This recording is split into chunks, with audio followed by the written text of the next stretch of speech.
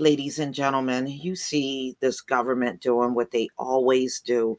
When they want the Black community to do something, they go run to the church and run to a Black pastor.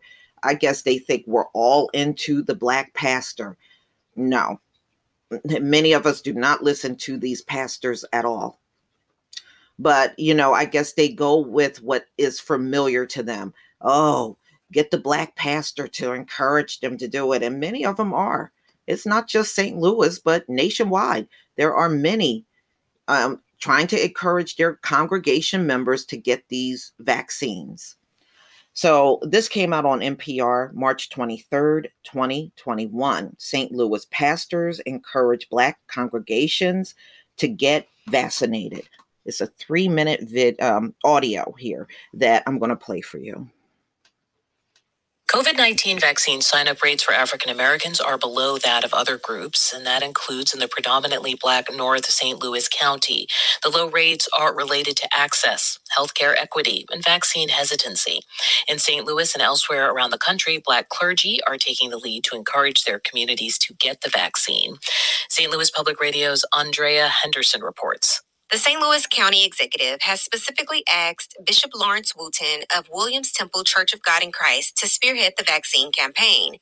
He's focusing on clergy in predominantly Black North St. Louis County. We have the highest death rate from coronavirus of all the ethnic groups. The Black community is the one that has been hit the hardest.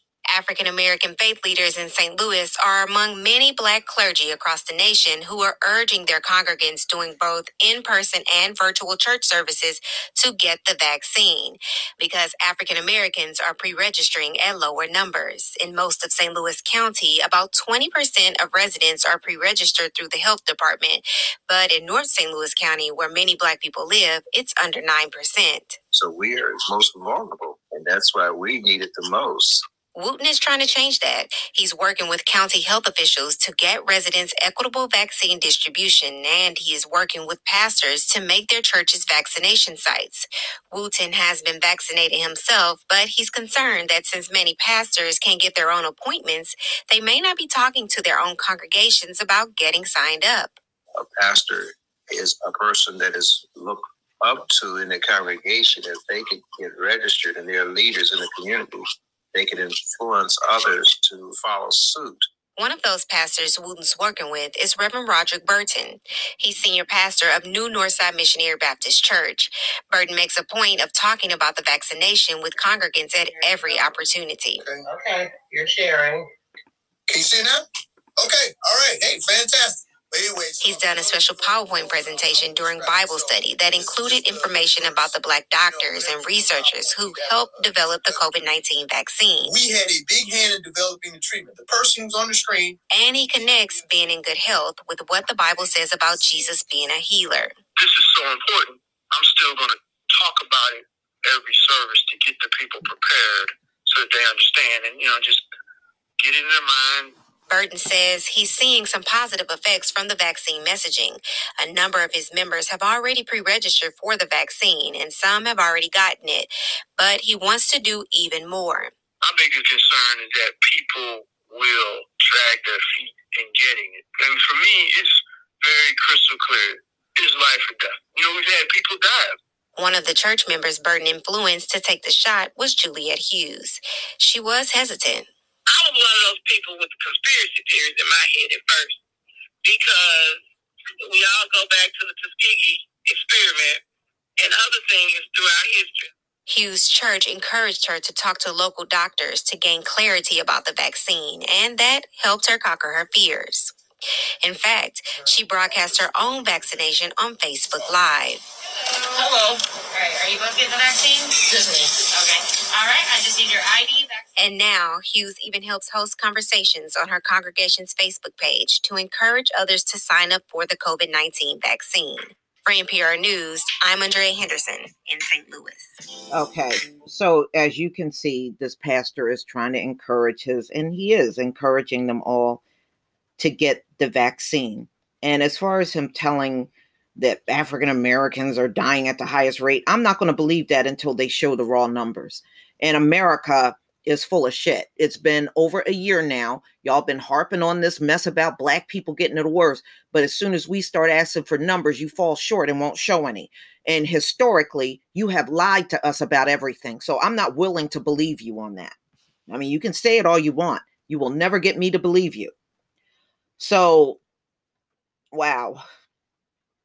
You know, unfortunately, it is going to work on some of our people if a pastor stands in front of them and tell them to go get a shot, you know.